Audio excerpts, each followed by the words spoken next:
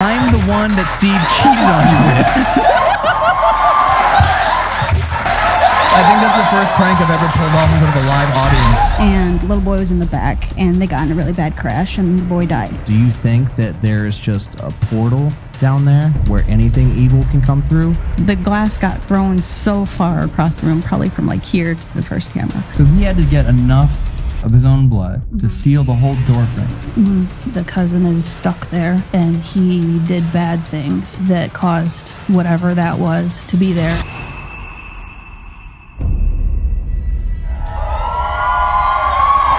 This is a very lively crowd. Yeah, we made it to Detroit. We weren't sure. I'll be honest, we weren't sure if the motorhome was going to make it here. Yeah, we got pretty lucky, honestly. This tour should have been sponsored by AAA, and it would have gone a whole lot better. Yeah, a little bit better. Okay, so before we even get the show started, we have a whole lovely night planned for you. We have stories that have been submitted by people in the audience, some of the wildest stories we've heard all of tour. We also have a special guest that's going to be joining us. We also have a fun game that we're going to be playing. But first, there was someone we met in our meet and greet before the show that has just a remarkable talent that I would love for you all to see. Alex, can you please come up here real quick? Get up here. Alex, can you please come up here real quick? Wait on, don't do it yet. We're going to give you a countdown, okay? I don't want anyone to know what you're going to do. This is incredible. We're all going to count down together from 10, properly, not 666, all the way down to 1, and on 0, he's going to hit you with this talent. It's going to blow your mind. Are you ready? Everyone together, here we go. 10, 9, 8, 7, 6, 5, 4, 3, 2, 1.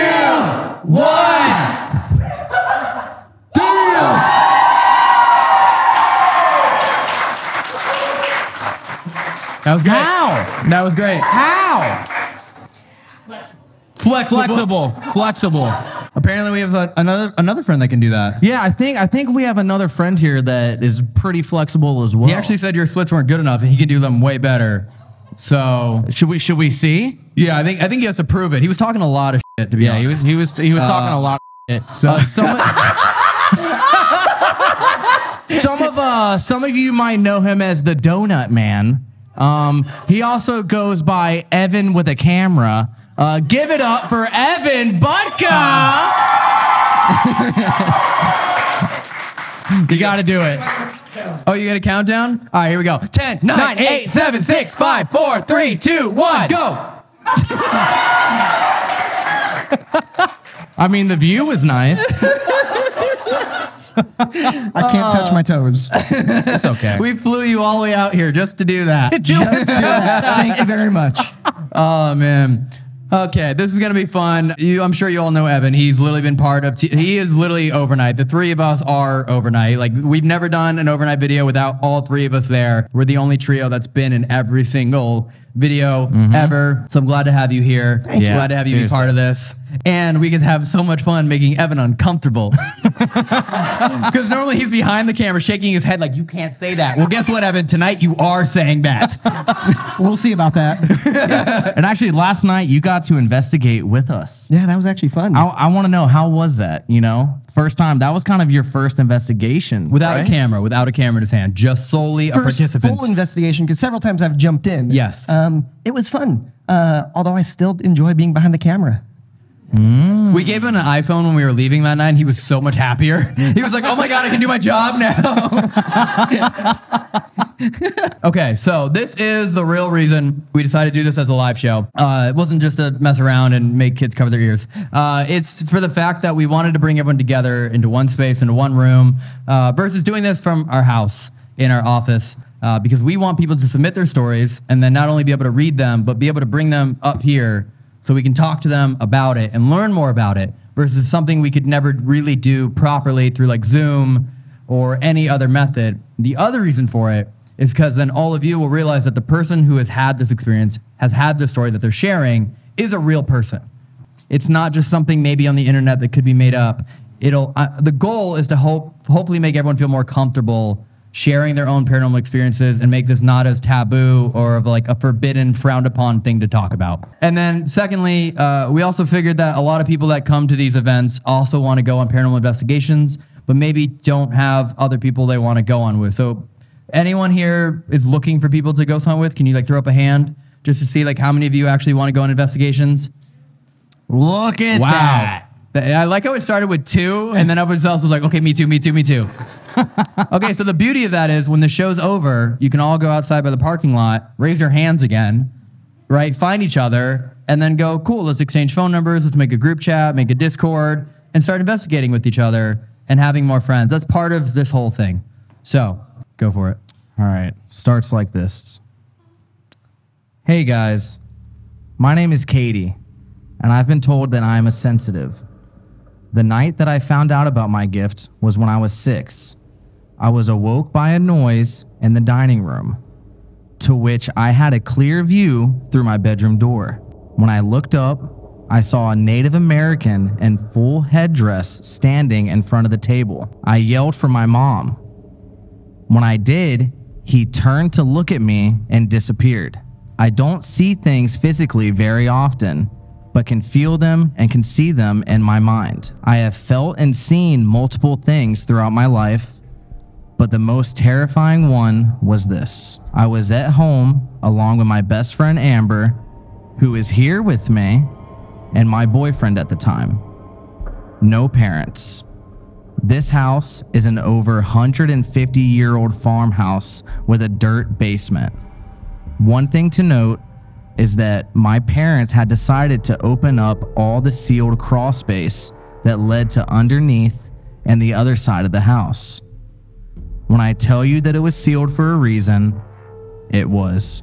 This night that my bestie and boyfriend were over, we decided to go check out the work my mom and dad had done. So we went downstairs and into the room that has the entrance to the crawl space in it. I instantly see something dark, furry, and almost transparent, and a strange kind of fuzzy around the edges. This thing had incredibly red, piercing eyes. I ran up the stairs, and it followed. I was screaming, I was panicking. I ran up and out of the basement, through the dining room, and into the bathroom, which was my safe space. Amber was in there with me. I don't know how we ended up on the floor, but I remember her behind me pulling me backwards as I'm staring at the red eyes. We hit the back of the bathroom, me in her lap, so me laying in her lap. I blacked out, and when I woke up, it was gone. My boyfriend had used his blood to seal it back into the basement. Wow. He refused to tell me how. I do know his family are practicing pagans, so I took it at what it was and didn't push him any further. When my parents came home, my pastor dad went down and did a blessing. It did not get rid of whatever that thing was, but it is back to being confined in the crawl space again. I never go near it. Katie, could you come up here? Can I see that real quick? Come on. You all right? Okay. Come on up here. There's stairs on the other side, though. Parkour! Okay. Yeah, take a seat. Take a seat. Hello. Hi. What do you want to know? What do you want to share? Like, do you want to share? Because I see the most amount of emotion we've ever had from someone who's been brought on stage. Yeah, I'm shaky. Just hearing you read it, I could picture it in my mind. And it kind of, like I said, I'm shaken. Kind of relived it in a way. Amber's here with me. She's been my rock. That night was just so terrifying. I've never seen anything like that. I feel things like I wrote. But that was the worst night of my life when it comes to stuff like that. So I feel, well, see in my mind ghosts all the time, but I'm afraid to talk to them. But it's just something I've had to live with my whole life. So coming here, I was afraid. Walked in the door and it got heavy, like you hear people say, and I was like, oh, this is gonna be a wild ride. But so far, so good. Got my protections. So I just want to ask you a couple questions then. So you said your boyfriend at the time sealed it with blood. He sealed the crawl space?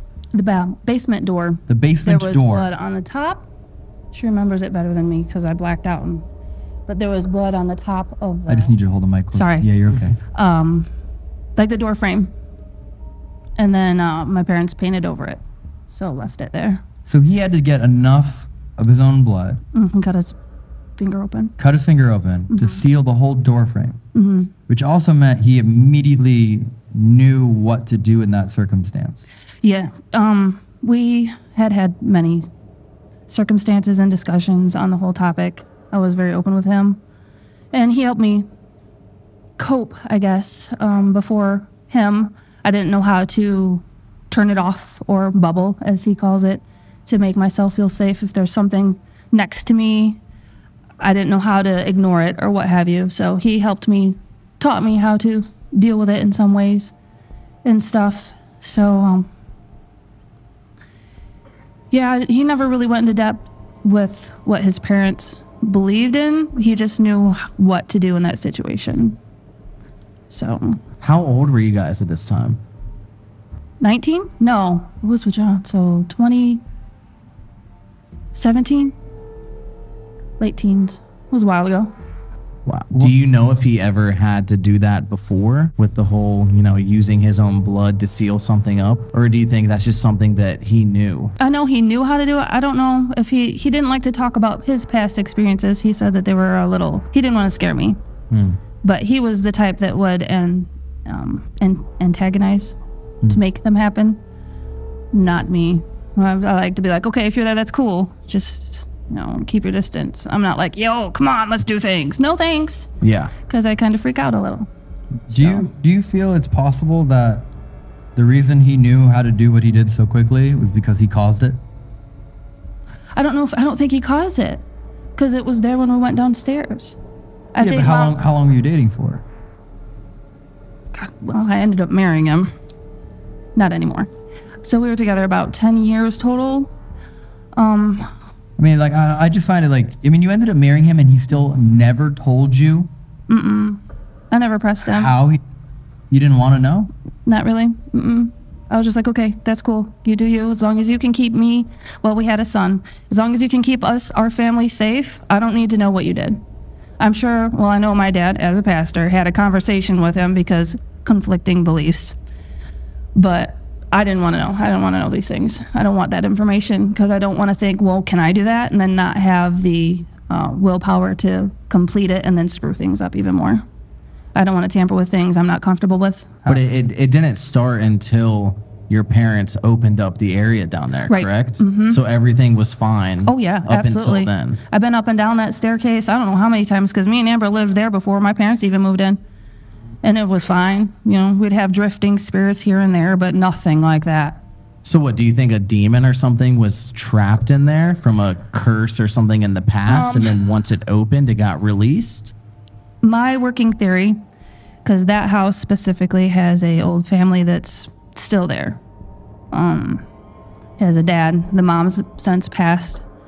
There's 2 boys that live outside and a little girl that does not like scary things on the TV. She changes the TV. And then there's the cousin. The cousin is stuck there, and he did bad things in his lifetime. And my working theory is the cousin did things in that room that caused whatever that was to be there, and then screwed up, and then he sealed it away. That's my theory. That's what I think. I'm not to kind of sidetrack, but I'm very interested. One, for you to have a pagan husband and then a pastor father. How did that conversation go? Were you a part of that? Nope. I didn't want to hear any of it. Did you care? No. Would you have cared at all if your father was like, I can't approve of this, or if your boyfriend was like, I can't approve of this? No, because he didn't approve of the boyfriend. Regardless? No. Or because of the He fact didn't want to be at the wedding reception. because he was a practicing pagan? Yes, part of it, yeah. Wow. But it is what it is. I was a teenager, and you know how teenagers go. Yeah. Oh, so you got married as teenagers? Well, we were younger. I wasn't quite 18 yet, so. So, I'm just.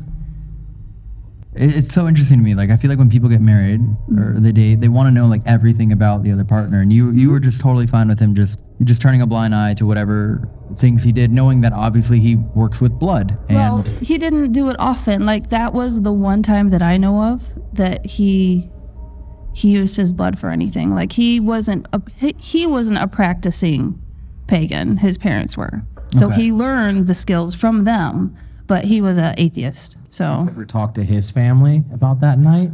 no, I don't like to talk about that night. I would have loved to have been at your Thanksgiving with your pastor father and your husband's pagan parents as well. They didn't get along very well either. That's literally like Meet the F***s, but just like paranormal edition. Yeah. Okay, and then it's just so I've never seen someone walk on stage and be so nerve-wracked by it. Like, what were you thinking when that was happening? Like, did you think this was the end for you? Like, Oh, I gotta get away. Just gotta get away. I ran to my safe space. The bathrooms in any place is always my safe space. I don't know why, but I ran, and Amber knew where I was going apparently. And she's always been my safe person. And I just had to get away from it. I didn't know what to do. I just panicked and I ran. That was my thought process. Gotta get out. Gotta go. How clear was it? Like, was it see-through, or did it look like literally like a monster? Yes and no. It was more like, the more into the thing it was more solid, and it would like fade out to like the almost transparent on like almost a black cloudy on the outside. Yeah. And it didn't really have like, it wasn't like a humanoid type body. It had arms, but they weren't long. I don't remember legs. I just remember shoulder-ish, then head, and then the eyes were right there. All I remember is those eyes. And I had to go. There was teeth. I remember the teeth. And Amber said it said my name to her. Yeah, because she wrote her aspect, and I read it. She never told me that it said my name to her. And I was like, what the hell? What? And that freaked me out whenever we were writing it a couple weeks ago. I was like, oh, man. So I'm glad that that's out of my life, that's for sure. You like passed out, right, in the bathroom? Passed out, blacked out.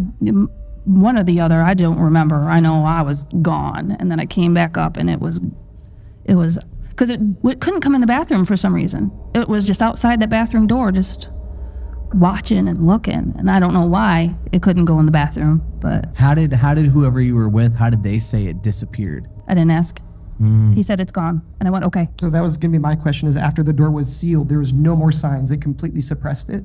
Or? Not completely, because when you go downstairs, you have your main basement, and then there's a room off to it, and the room off to it is where the crawl space is. I don't like going into the room off to it because I can still sense it.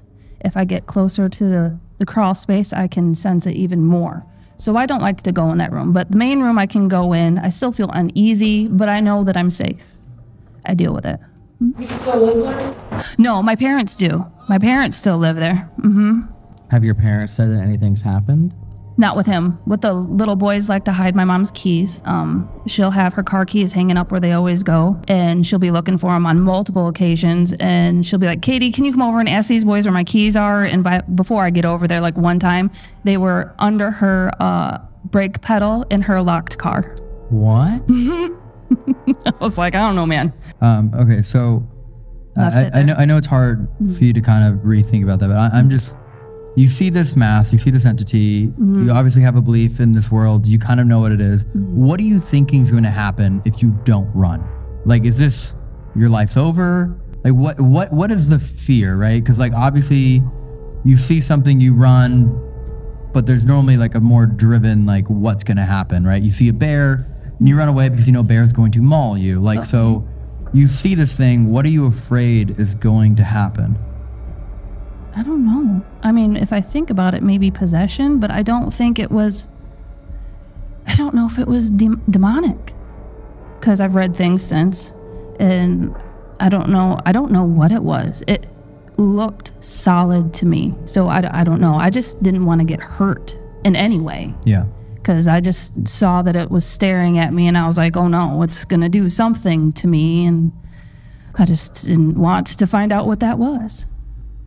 Yeah, So- I mean, I feel like your boyfriend at the time knew probably what it was, if he knew. Oh, he may have. I never thought to ask. Yeah, because I mean, if he knew immediately, hey, I need to put my blood on the door frame. Right. I mean, I wonder if we could even go backwards and look up like a pagan protection ritual and see I what never it thought means to put blood on, you know what I mean, a door frame or an enclosure or something, and then work backwards and go, okay, you only do this in case of something Right. demonic. Yeah, he said. I know he said that for me to never try it because you have to know what you're doing. Yeah. And I'm like, I don't know what I'm doing. I ain't gonna try nothing. I don't know what I'm doing. I was raised Baptist, so I know, like, I'm wearing a cross and, you know, things like that. I know how to do that aspect of things. I know nothing about any other religion. Wait, So- did your family believe you when you told them? Oh yeah, Yeah. my mom for sure. My dad's, for a while he was a little sketchy, but like with everybody else that I come in contact to, a lot of them I have to prove in a way of them seeing me freak out. Oh crap, there is something. She ain't lying. Mm-hmm. So once my dad had witnessed a couple of times, he knows, he understands. Yeah, I mean, I'm sure once they saw the blood and they had to paint over it, they realized how serious it was. Like, nobody would just do that. Right. For sure. Wow. Any other questions from you guys? I guess the thing that I'm just trying to process is, like, what do you think it's more leading to? Do you think that there's just a portal down there where anything evil can come through? Or do you think that something evil was I think it was casted to stay in there, trapped I think it was in there? trapped in there because I don't feel anything else in the basement, and the other spirits don't go downstairs. Even the cousin does not go downstairs. But there's nothing else that's down there, and that's what I feel like happened, is that he did something and it screwed up, and now there's something in there, and he's like, oh crap, I don't know what to do with this, so it's stuck. I don't think there's a portal. But since set it off. ever since the blood and everything, ever since that was closed, nothing evil or demonic has happened in that house since, right? Not that I'm aware of. Okay. The spirits are in and out, but I don't Yeah. think anything evil has happened since. No. I want to work backwards then. I want to look up what that was and then figure out what it was used for. And then maybe there's an answer there. Like if there's a certain type of demon that you have to use that on. Exactly. Work a little bit backwards on it. Yeah. Well, Yeah. thank you. No problem. Sincerely, thank you for sharing. Seriously. Thank you. Being vulnerable about it. Thanks. Thank you so much. Yeah, there's a little staircase right there. Okay. Corey, we talked about this beforehand. We've done this once before during a story, and it was pretty funny that I think, and if you agree, Corey's done it, I've done it, Evan hasn't. Should he have to act out the next story?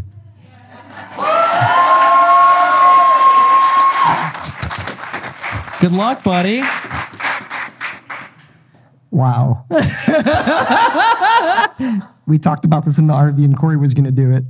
Well, Corey, we do it with him? Oh. Come on, do you want Corey to act it out too?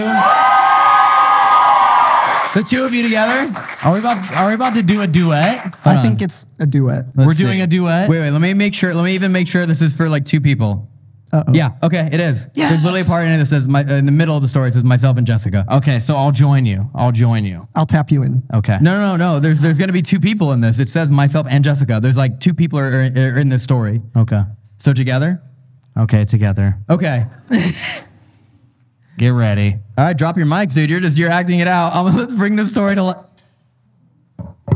You don't think that was a demon, dude? Look at Evan's body language is like, F me. I'm so ready. You have no idea. You're so ready? I've been practicing for this for my entire life. Okay. Prove it right now. Prove it. Give us 30 seconds of I'm a performer. Just right now. Do the split thing again. All right, we ready? I like the petty cheer. This couldn't have a better start to act it out. Okay. All right, here we go. You start. This is a story. We're going to bring this story to life. So whoever we bring up on stage needs to feel like they relived that moment. All right. Here we go. Okay. This story is a bit weird, and I'm honestly pretty nervous to even talk about it, especially if you do choose it for the show. But I think it's a story worth sharing and could be helpful to others. It was winter 2016 at my grandparents' cabin. Why are you looking at me? You're performing for them. What are you doing? Center stage. Get in the middle!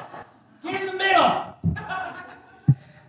It was winter 2016 at my grandparents' cabin. They had left us that year, so it was myself and my best friend. My dad was there too, but he was always out skiing. I swear, my dad loves to ski more than anything else. He used to always tell us he would have been in the X Games if he was born later. He also, what the f? He also said he remembers his birth. He literally told me he remembers seeing the light. He remembers seeing the light for the first time after his mother pushed him free. And it says, my dad is really weird. Really, really weird. Like he would make strange faces at anyone just to see if he could make them laugh. Normally, he scared them. I'm saying that because he's the reason I believe in the paranormal. He was so open about everything. And then it says, by the way, I just realized it sounds like my grandparents died. They didn't. They left us to go on a vacation to Italy. It said Gramps. It says Gramps always wanted to ride a gondola.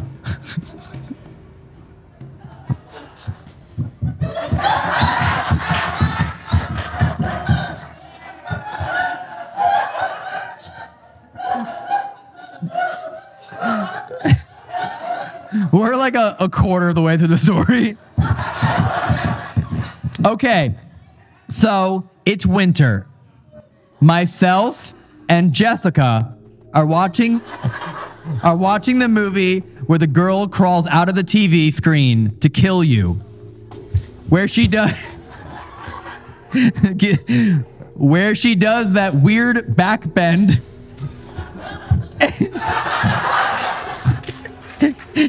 and crawls towards you while hissing. And in the middle of the movie, our fire in the fireplace goes out.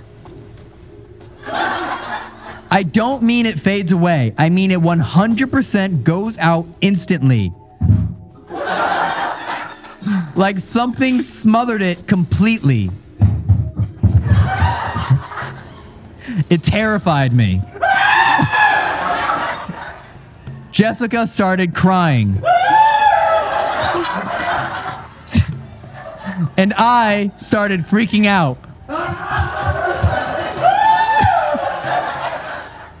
Seriously, then it felt like our breath was taken away.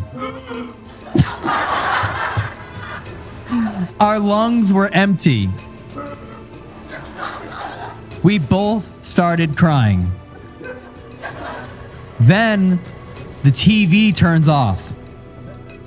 And at this point, we just grabbed each other.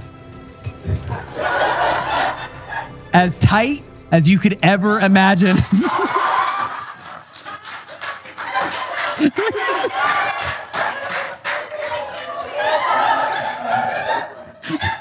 It felt like if we let go of each other at any point, we would die.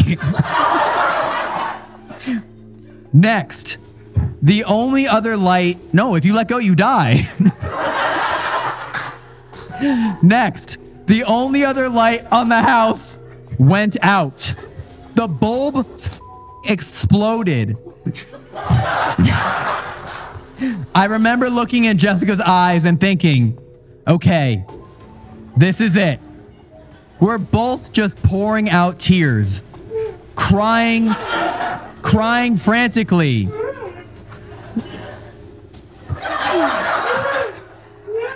And then it says, we hit the floor, still holding on to each other as tight as we can.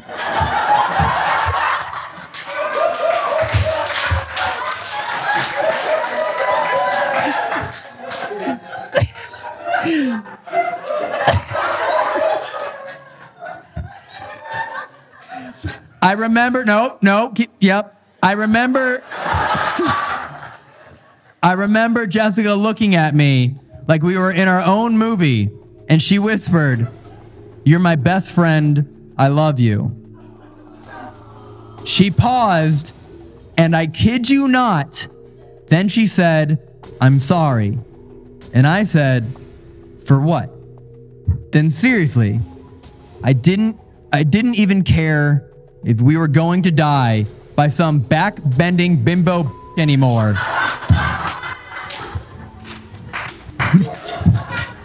She told me, "I have to tell you." What the f? She told me, "I have to tell you, I'm the one that Steve cheated on you with."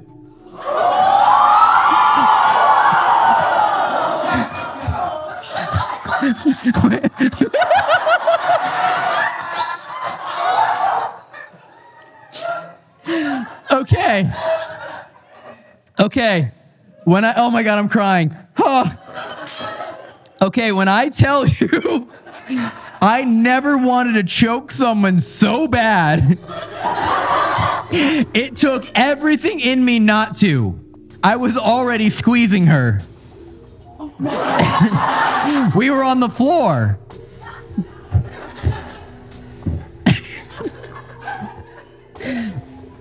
I did wrestling in high school. I knew I could take her.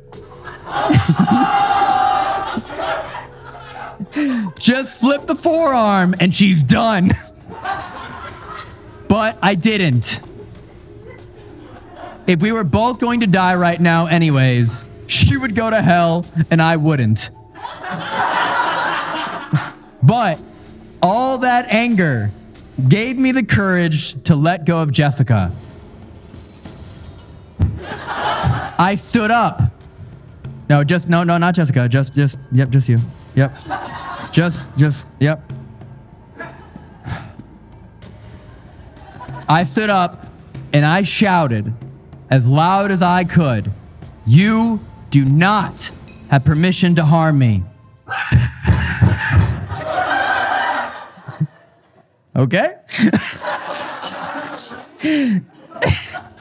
And for some reason, I thought the best way to show my dominance was to get sassy. I strutted through the house screaming, "You cannot harm me. You do not have permission to be here." Then Jessica stood up too. She shouted, "I'm a big girl."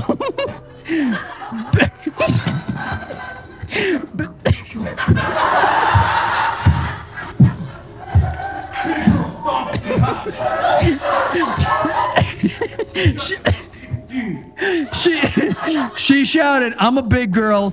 Big girl will not let you harm us." Big girl, no harm. As soon as she said that, the light turned back on, the TV turned on, the fireplace lit back up again. I don't understand what happened that night or why, but I still hate Jessica.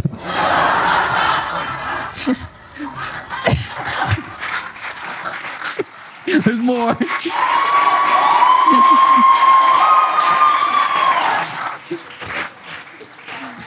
If I were to ever see her again, I'd slap her right across the face.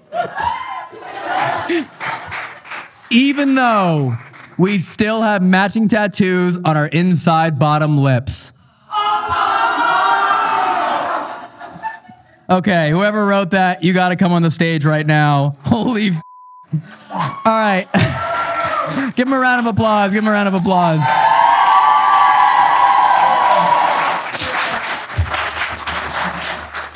Okay. Okay, whoever wrote that, can you please come up here? Elton Castay, could you please come on the stage right now?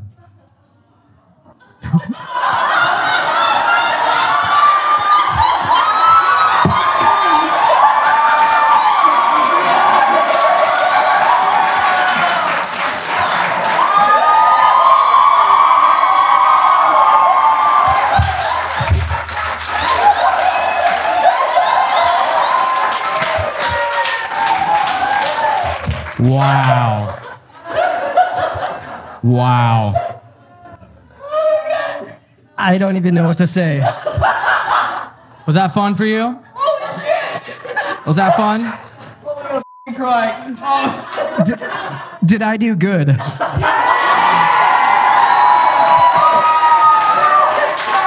Dog.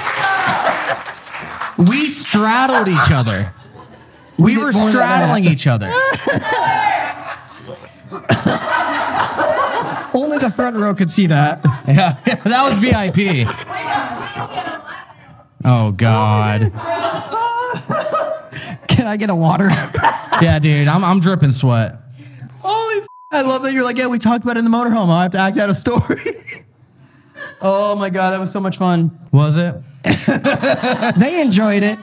Did y'all enjoy that? I think we enjoyed it. Yeah.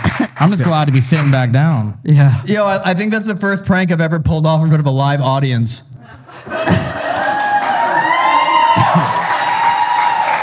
Was that your first prank on me? First prank on you? Yeah. I think so, dude. That was a good one. What's so funny is yesterday, the live show we were at with Evan, we talked about how the way we met and the first way we started working together was on a prank show, and he was the one who filmed all of my original pranks in the old house. So he was a part of all the times of torturing Corey. He helped me with the bamboozling on the Queen Mary and that big old prank that we did a few years ago. Yep. And then here we are. I finally gotcha. That was really good. Dude, I did not think you were going to commit that hard, bro. It would have been more awkward if I just sat there awkward. I knew you knew when I got to Big Girl. As soon as you said that, I looked at him and I was like, Elton wrote this. We had another story with someone actually, we did another act out like a week ago. Yeah. And someone wrote, like, my mom said, stop being afraid, you need to act like a big girl. And he was like, big girl, not scared anymore. so I figured I'd throw that in right at the very end. And God. Oh, my good God. times, good times. Okay, all right. These you can hear, Evan. You can read the next one so you know it's not me. Should we give him a breather? Yeah, I think you should read that one. Do you want me to? Go for it, Can you yeah. act it out real quick? No, dude. No. No. Okay, I will read this one and then you'll take mine then. Okay. Okay, just so you know, the real I'll prove to you the real person's here. Violet Lavender Shot. You don't have to come on stage yet. Are you here? Perfect. Real person. Thank you. All right. Here we go. Dude, that's so funny. Oh my God, I love it. Okay. This happened my first year of middle school. I was in bed, listening to my music quietly. I was laying on my back with my eyes closed, starting to drift off, when I felt a cold draft over my face. I opened my eyes and saw this thing. My family members think it could be many things. A Wendigo, a demon, other such creatures. I could never describe it accurately though. It was an extremely tall, pale white creature, just skin and bones with arms and legs that were too long. Its face is burned into my memory. The skull was perfectly visible. The eye sockets dark and deep. The teeth sharp as daggers. The smile from ear to ear, or where its ears would have been. The closest comparison I can make to it is the Wendigo from Until Dawn. But it's so much worse than that. It was overtop me on my bed. staring down at me with those empty eye sockets. It started to move its hand, and I shut my eyes tight. I fell asleep during this encounter. I woke up the next morning with scratches on my chest. I will say, this was not sleep paralysis. I could move just fine. I don't know why I didn't run. Maybe I thought I was dreaming, but the scratches and this proved otherwise. I have quite a few witchy friends. I myself come from a long line of witches. One of my friends is connected to the other side quite well. I kept seeing this thing in the woods during my first year of marching band camp. It ran towards me while I was alone in the woods. So I went to my friend about it. She could see it very clearly and advised me to use a banishing spell on it. I'll admit, I procrastinated on that for 3 years. I didn't do anything about it until a new witchy friend of mine said it was holding on to me tightly, draining all things good from me. In other words, it was trying to take away my mental health so I would, well, get to the point of no return. So I performed a banishing ritual. I thought it worked, but my friend said it only made it angrier. So as far as I'm aware, while my mental health is better, it's still hunting me. And waiting for the time I let my defenses down. Wow. So Violet, would you please mind joining us up here? Okay, to this day, what year, I don't think it says how long ago this happened. How long ago did this initial encounter happen? I am really bad with years. It was your first year of middle school, so... So I'm 18 now. I was 14 then. Okay, so 4 years ago. Yeah. Wow. And you still feel as though it's hunting you to this day. There's definitely something. I'm not sure if it's the same thing, but ever since then I've been seeing a lot of things. So there might be multiple, but I'm not sure.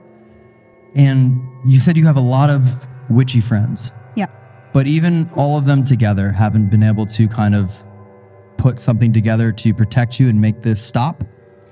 Well, most of them say to handle it yourself because it's the best way to do it. If you want to guard yourself, you have to use your magic, and best way to put it. Plus, one moved to college my freshman year of high school, and the other one is really young and doesn't like dealing with this. So, Now, I used to have sleep paralysis a lot growing up. And obviously, like what you're explaining, and you were able to move. Like, you were able to actually look around and stuff like that. So you know for sure it wasn't sleep paralysis. But you said how you just immediately closed your eyes and fell back asleep for it to go away, right? I'm not sure if I did it myself or if it did it for me. Because I would not have been able to fall asleep with that on me. I would have fought it. But Yeah. I think it drained my energy and I wasn't able to fight back. How long do you remember like your eyes being open and like witnessing what was on top of you? Probably 30 seconds. Wow. And would you say, even though that you could move, you felt frozen? I don't know if it was fear or not, but yeah. And then, do you have any like idea where this rooted from? Like why you, where it came from? I feel like a lot of times people say these things happen, and then they leave out the parts where they say, "Oh, I was the one who burned 10 Ouija boards in my bedroom." Well, I probably should have burned the Ouija board I used.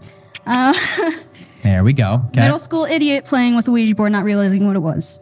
Yeah. So, do you attribute what this was and what happened here from something you did prior? That's what my aunt thinks I did. And what does your aunt believe that you did? I was trying to scare a friend with the Ouija board because he believed in it a lot. I should have followed his advice and threw it away. I did not. What did you do to scare this friend then? Did you like purposely move it over to a demonic name? Like, did you purposely shift it around? Well, I used it on my own, which is one of the rules that you're not supposed to break. And I did push it around, which is another rule you're not supposed to break. And I did it at night. I did everything you're not supposed to do. But yeah, I moved it around and spelled Zozo, which was And did you say you did this in the woods? Or No, I did this in my basement at my current house. It's always in the basement. Why is no one ever just taking a bubble bath, just like Zozo? Like, it's always in the deepest, darkest, creepiest part of the house. I mean, obviously it's where no one sees you, but it's always the basement or attic. Yeah. Okay, so you intentionally used a Ouija board by yourself and pushed it to spell out Zozo. Yes. And at this point, if you're by yourself, was the friend you were trying to scare even in the room? Yes, he was. He was actually hiding in the corner of the room. I wonder why. I wonder why. I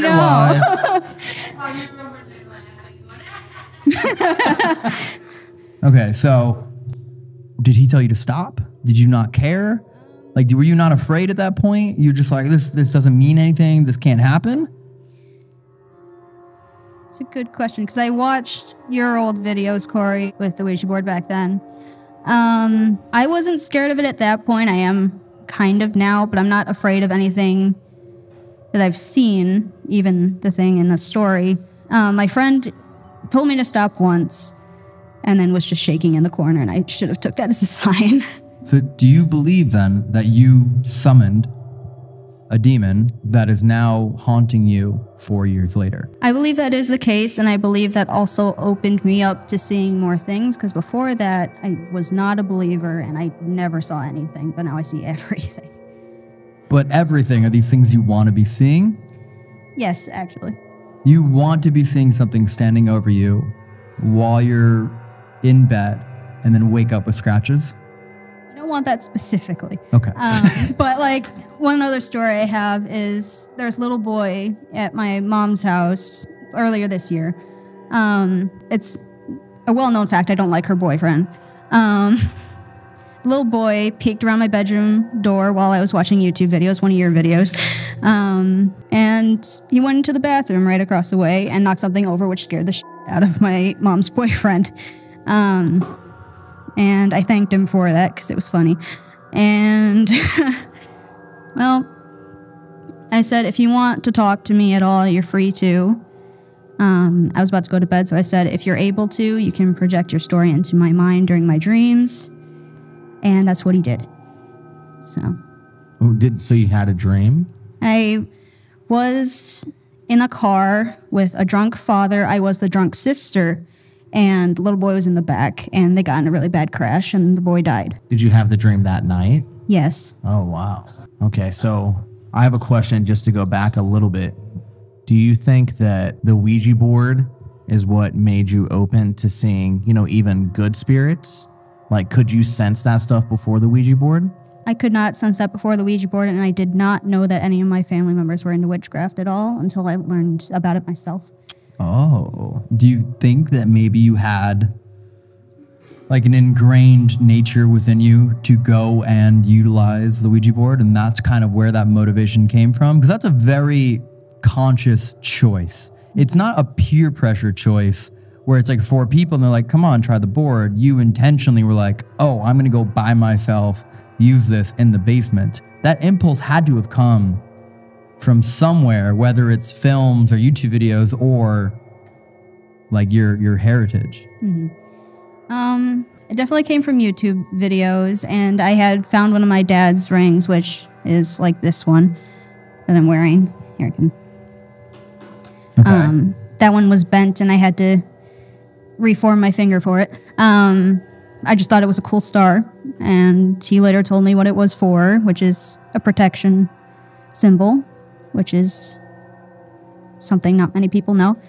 But it is possible that, I don't know, it was just something I didn't know I had to do but did it, so that I could open myself up to this.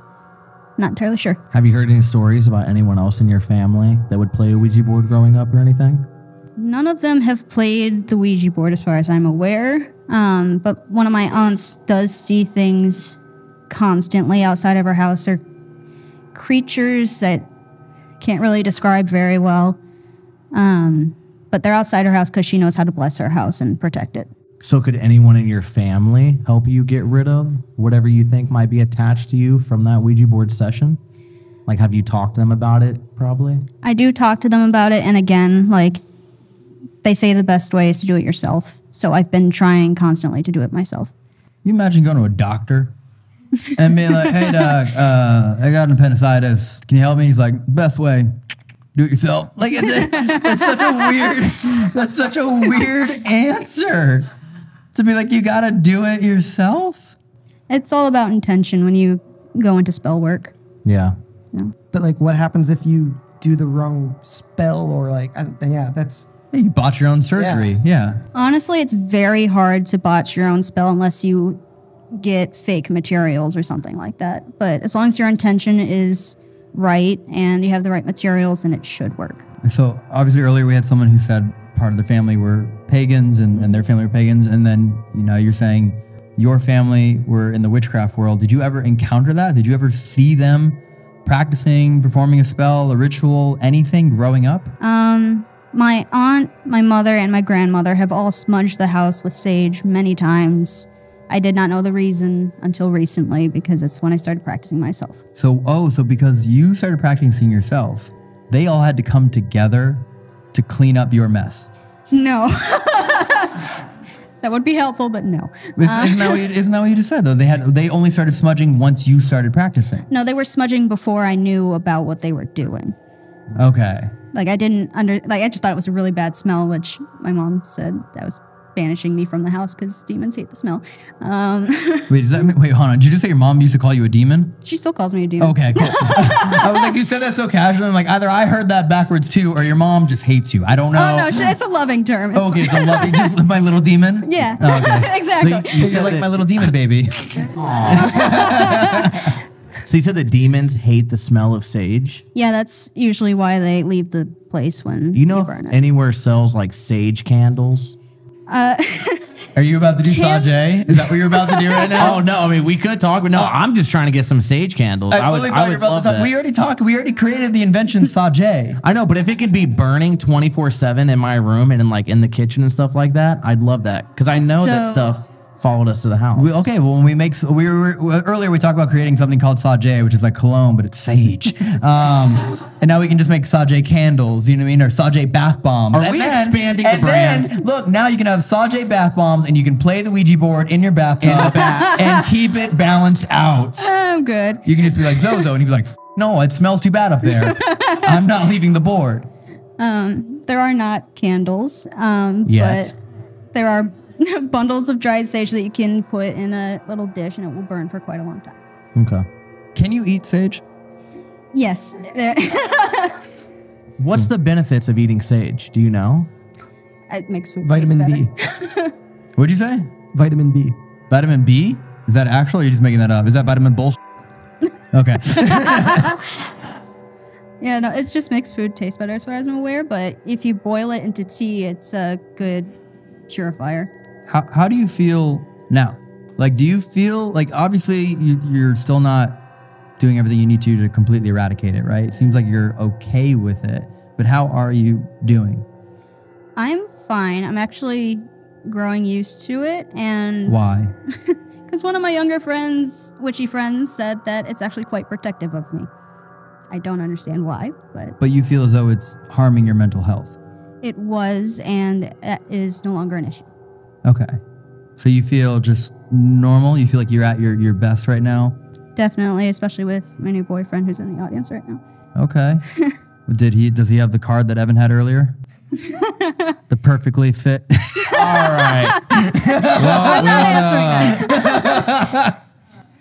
I just love making Corey uncomfortable. It's my favorite thing. I know it is. Okay, so he's helping you keep, like, is he practicing as well? Is he in the witchcraft world as well? Or is he just there to kind of keep you balanced? He's definitely there to help with balance, but I am teaching him a little bit. I'm not sure if he likes that or not, but It helps me not get possessed. What do you think it is protecting you from? Like, has there been any signs of like danger that maybe it kind of jumped in without you maybe knowing, or you did know, or just any thoughts of that? Well, at the moment, because I've been seeing things outside my house after blessing my room, I'm guessing it's protecting me from other things like itself, because it wants my energy to itself. Interesting. Okay. That is interesting. If you were to leave your house, would it follow you, or? Yeah, I saw it at marching band camp, which is that's a right, few that's right, hours yep. away from my house. Okay. So you think that the reason why it could be protecting you from other evil things is because it just wants you to itself? That could Like be feeding off of your energy or protecting you? Which one do you think it is? It could be both. There are certain parts of paganism and witchcraft that believe demons protect us more than the angels do. That could be it. I'm not sure why I would have been chosen by a demon, but you know, there's such things as that.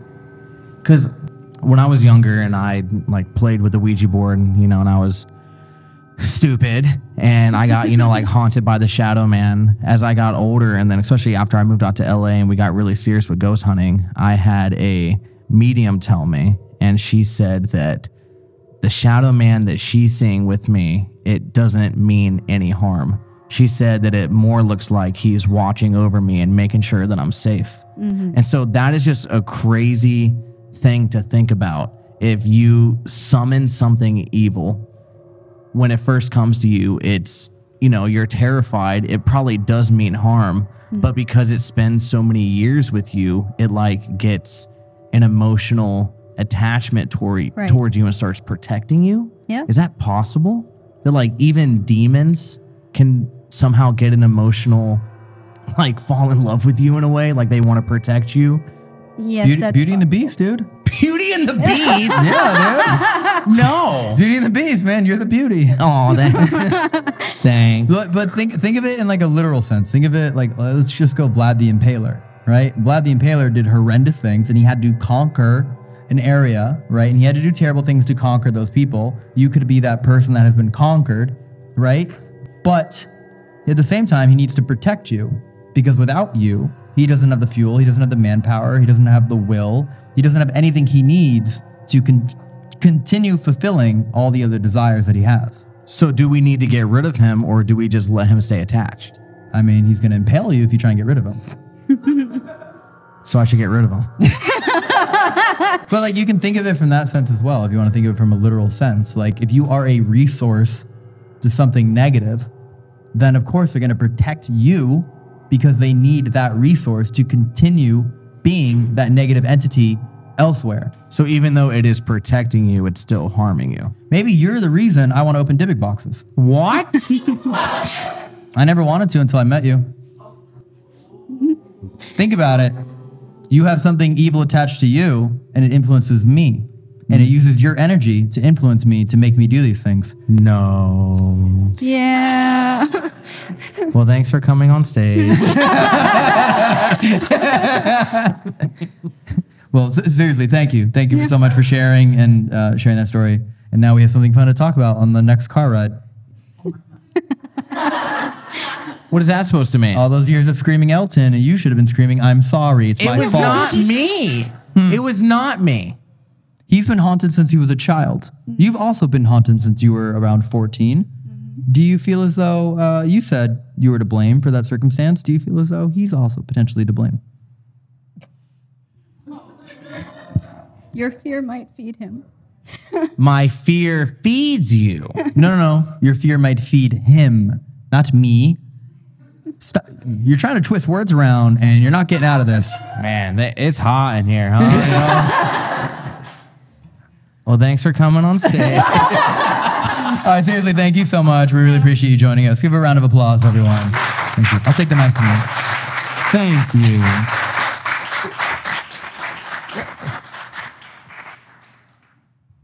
We can do one more story and then the Q&A. Okay. Evan? It's my turn. If you want, you can confirm that they're here. No, it's okay. All right. Bring it. Give it some life, though. Look, you had all of that. I literally drained my life on the Look, stage. ew. Excuse me? That You had all Don't of that. say that when you were straddling me. You had all of that physical energy. Give it some vocal energy. I heard you scream. Yee. Come on. This is the last story of the evening. Bring it to life. Give it some Or if you pizzazz. can't, Corey can bring it to life. I think this last story should be brought to life. How about we take turns? No, that's gonna be So weird. like boom, boom, boom, boom. I feel like that's gonna. You can try it. I think you should start and we'll see how it goes then. Okay. Give it country. Country. Johnny Cash it. Come on. All right. House of Terror.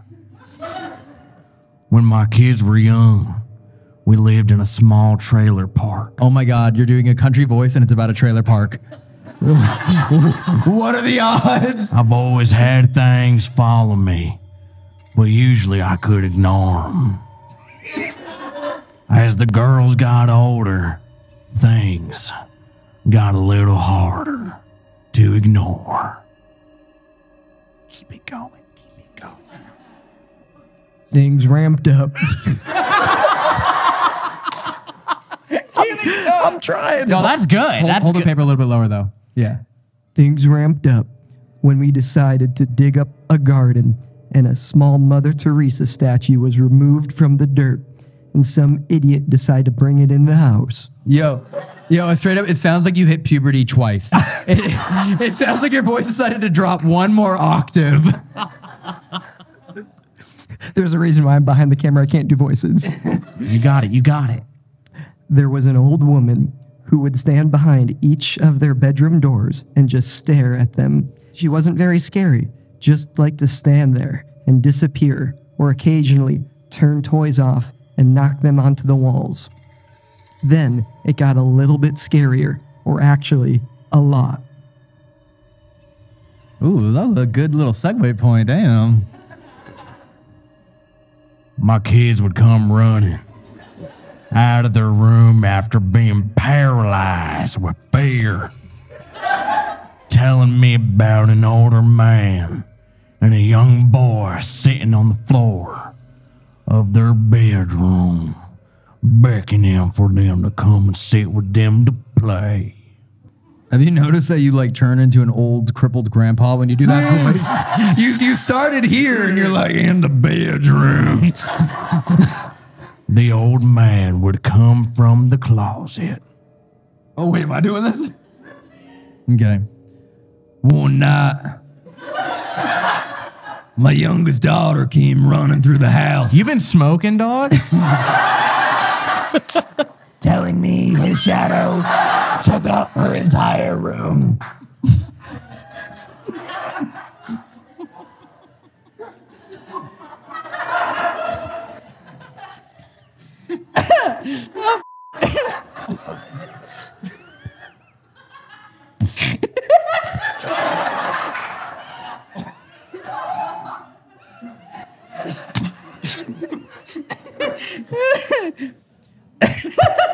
Okay, I got this. She could describe him in full detail, that he had a wide brim hat. If the inside wasn't scary enough, when you sat outside late at night, you could hear the shuffling of feet, but no one was outside. It would send chills down your spine. There was a story when I was younger that I guess I pushed out of my brain before I moved into that place, about an old house on that land, and the man was a Satan worshiper. One night, he turned his gas stove on and blew up the entire house, but not before he put nooses on several trees, and one had his dog on it. Your turn?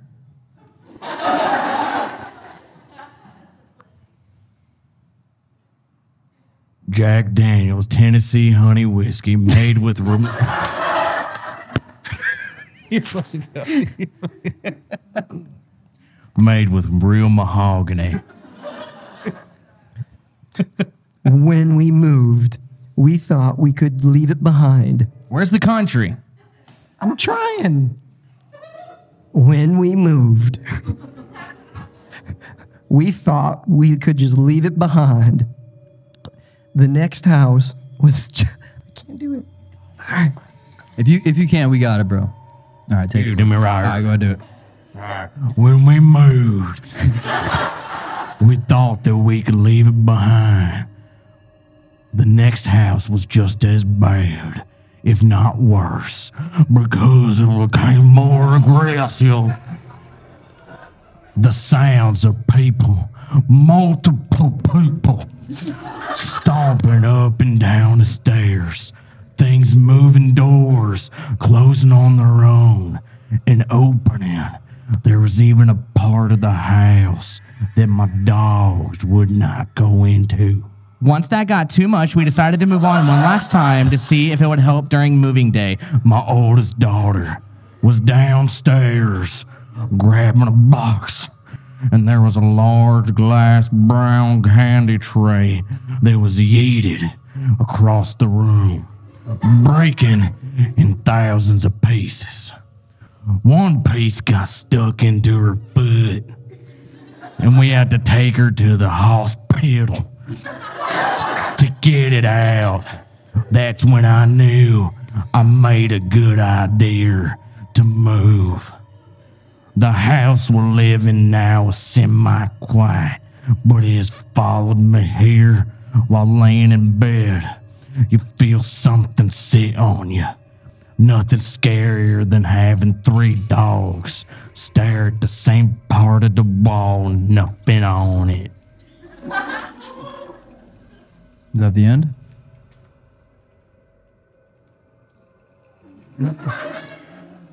I sage the house regularly, and every now and then, when I feel like it's gonna blow up into something bigger, I go through the house with Palo Santo sticks in hopes that we can sleep through the night. Goddamn right. I remember going to bed not too long ago and waking up thinking I had left the door unlocked and found a huge clump of feathers sitting on a chair that I usually sit on. I still have them. I'm not sure what kind of feathers they are, but I've never seen a bird like that anywhere near my house, and they weren't there before I went to bed. Call it unlucky, I guess, but I guess I'll never be alone thinking of making a best friend's bracelet for all of my demons that are following me now.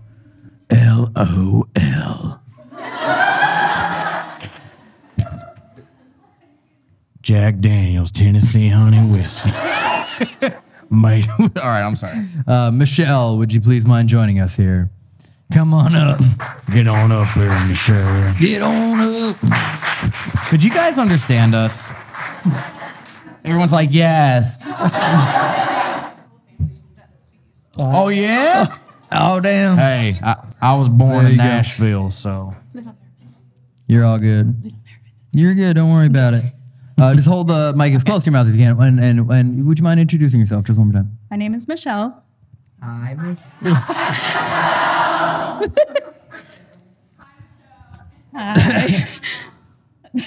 Thanks, Megan. Okay. So you moved and moved and moved, and this kept following you. Your kids have seen it. Your dogs have seen it. You've seen it. It's thrown objects around. Oh, yeah. Has it stopped? It's calmer, but it's never stopped. Okay. And then how long ago was this specifically? My oldest daughter is 19, and that happened when she was probably 5. Bless you. She was probably 5 when it first started with the old lady, and the man that came in started when my youngest daughter was about 2. Wow. And he would sit on the floor, and she said they would sit in circle with the little boy next to her bed and say, "Come play a game." And of course, being 2, she's like, "No." And she would run into my room with a sheet over her to scare me half to death. And then she would leave the room and sit in the living room just waiting. What do you think started it? Where did they come from? I've always had stuff, but when the idiot brought the statue from the yard, I was like, "Oh, thanks for the present." Was there already activity before that? Very little. I mean, things move, but nothing great. I could like debunk it. I'm like, "Oh, wind, whatever." Was it a wooden statue? I don't honestly remember because as soon as I seen it, I remember screaming, "What the hell are you doing?" then leaving the room. I don't know where it's at anymore. Okay. He brought it in the house. He sat it up. He washed it. Oh, I know where you were about to go with that, with the wooden statue. Oh, no. We have one. Oh, no. Someone shipped us a wooden statue of Mary and Joseph. I remember it being white.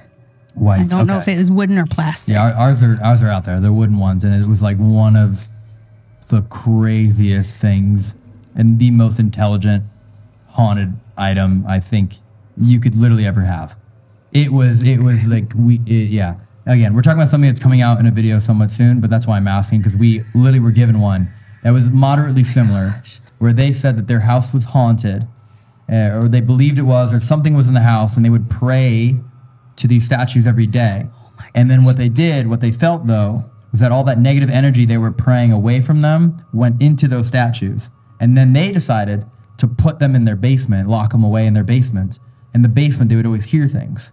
And here you have something that someone else dug up, which sounds like something extremely similar to an item we now have 2 of and encountered.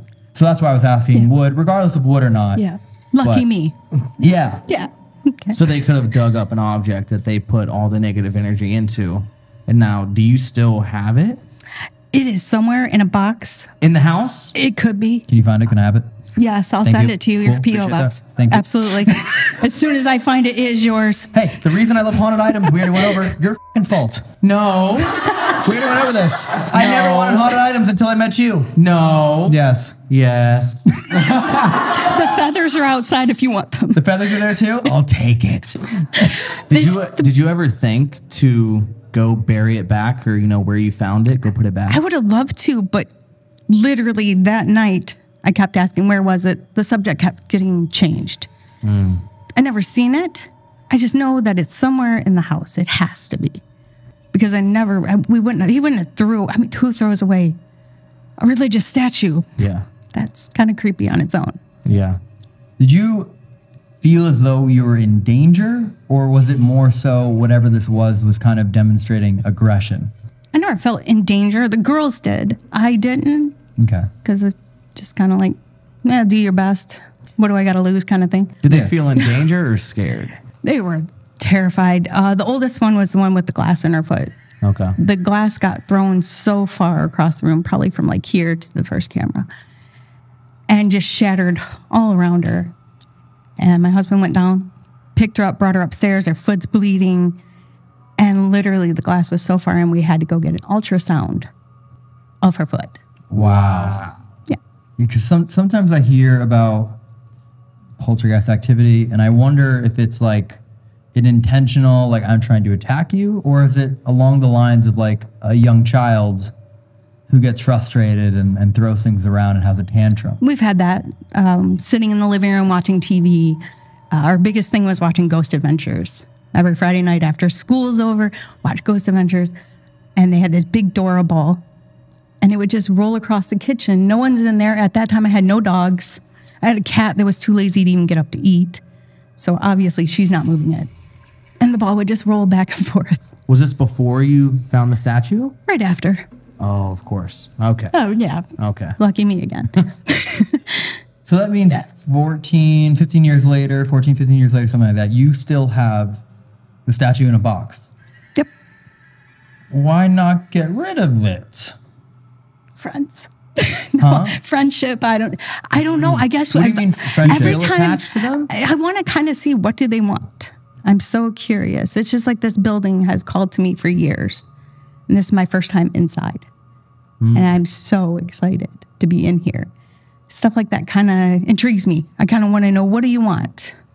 What can I help you with? Can I help you get where you need to go? Have you ever thought about like getting a medium to come over and try speaking? I have thought about it, but I don't know. You're scared? I'm scared that I'm going to get just somebody that's like, oh yeah, I know what I'm doing. Yeah. Finding the right person. Yeah. For sure. I'm not by any means trying to put you on the spot here. No. So how long ago did you realize or think that this item was the cause of all this negativity? I don't think it's cause of the whole negativity. But some of it, you attribute some of it, Some correct? of it, I do believe. Especially when we lived in that first house, that was all caused from there. I mean, the land was bad, just like I said about the man who burned his house down. Yeah. that was a horrible situation. We don't know if that's exactly where his house was or if somebody did like a religious like release of him from the land by burying the religious artifact in there or what. But it's always been around. When we moved from that first house, everything was out of that house. Where the statue went, it's just I never could find it. Every box had been went through, at least I thought. But it still could be in a random box. Who knows? Yeah, because that was my question. If I could find it, I would love to find it. And that was exactly what my question Yeah. would be. It's like you attribute this item that you found for causing all this negativity. You sent one of your kids into the hospital, and yet you kept it. That wasn't from them, from the statue, I don't believe. But you don't know. I don't, it could, yeah. But true. regardless of like who did what, Yeah. like you still kept it. I did. Out of interest, even though there's a slight chance it could be causing harm to your kids. You kept it anyway. Like that feels like a very controversial kind of It is. decision. Yeah. But, well, just like I said, if I could find it, I would love to get rid of it. Yeah. But it's just finding it. Because each house we moved into and moved out of in 2 days. It was just it's super fast. I had to leave the first house because my ex-husband's like, hey, bye. And the second house, we sold the house and within 2 days they wanted us out or we lost money. So I'm like, okay, we can do this. Who knows where the boxes are. And as soon as I move into the second house, my basement floods with over a foot of water. What? Yeah, you should get rid of that statue. Yeah, it needs to go. I need to find it. But I see what you mean, though, because I feel like you don't think that statue is all bad. You feel like there are good, friendly spirits that are also with it. So by you throwing that statue away or getting rid of it, like you feel like you're abandoning those good spirits. Yeah, right? I guess so. Just kind of, you don't know what to do with it. Like, do you throw it away and then maybe it's stuck to you? Like if you burn a Ouija board, bad idea. Or you throw away a haunted doll and it comes back the next day sitting on your couch. Yeah. Did that happen to you? No. Oh, God. I watch a lot of scary movies. I was like, tell me more. I watch a lot of scary movies. But I know what you mean. There's a lot of investigations, especially on this trip, where, you know, we believe that we're speaking with someone nice and friendly in a good spirit, and, you know, I'll pray to them or something, and then we'll get other words coming in kind of mocking me and saying like Satan and ha ha and stuff like that. And it's, am I talking to the good spirit and then there is now an evil spirit in the room also? Or is the good spirit that I've been talking to not actually a good spirit and just pretending and he is evil? You know? So I feel like that's how you feel to that statue. Right? Yeah, I don't know if it's good. I don't know if it's evil. I know the second house was really amped up. And it was amped up even before I moved my things into it. The first night we had the house, I decided to stay over there with 2 of my dogs. And I didn't stay the whole night. It was just constant footsteps up and down the stairs. Do you think it's the house or attached to you? I don't know. I hope it's not attached to me, but it kind of sounds like it is. Because everywhere I go. You can do stuff to cleanse yourself, you know. I have a car full of sage and we heard Palo of, Santo sticks in my car. And Sajay bath bombs, trademark. Yes. Oh, yeah. Right. Yes. I'm going to need several of Next those. fall. Yeah. Bed Bath and Beyond, that's the Beyond. the Bed Bath and Beyond. Beyond, yeah, it's all just paranormal protection sense. Perfect. Okay, well, if you find it, please let me know. You know what I mean? I'd love to have it. It's Courtesy all of Corey. yours. You know, Corey wants me to have it for him. Okay. So, no. Should we write his name on the bottom of Yes, it? No. you should. Like Woody? Yeah, He's going to write Corey. Let's write his name on the bottom, and then let's all sacrifice it in the middle of a room on top of a Ouija board. Like take a bunch of Ouija boards, make it like Kindle, chop them up. You know what I mean? And then burn the altar that's in his name. You know what I mean? Because that's exactly what he wants me to do, courtesy of him. Don't forget the black candles in a circle. Yeah, we got That all of escalated it. so quickly. Yeah. So next video coming out in February. Well, I want to thank you for coming on stage. I'm sorry. Well, sincerely, thank you so much for sharing. Thank you a round so of applause as much. well. Thank you. Thank you. All right, well, it is time that we end the show. Did you all have a fun evening? Perfect. Perfecto. right, Marty's gonna come up here on stage, and then can you also give a round of applause for everyone that helps make these shows happen? There's Marty. Marty's right here. Well, come up here. Marty's right here. Kyle's on the other camera. Marty's doing sound. Ginger, who checks you all in. Jerry, who's at the merch booth back there. And then Jenny and Riley, who helped do everything. Yeah. Do it. Okay, we go take picture. Jerry, hit that Music.